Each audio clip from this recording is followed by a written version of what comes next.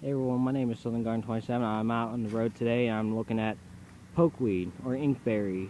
People have asked me, well, or have looked on my one video. I'm sorry if you hear noises. I am on the road. And what is a Native American fish poison would be this. They also use, as you see, the berries for dye. Very toxic, but the plant itself can be edible only when you cook it. When it first gets its first six leaves, I believe.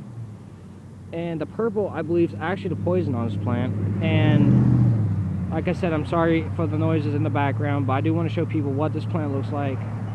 And the berries were used for, well, pretty much ink or dye. That's why the so-called name is inkberry.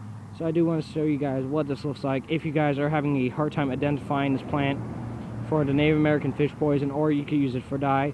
And I do want to say, see you guys around. See you next week. Goodbye.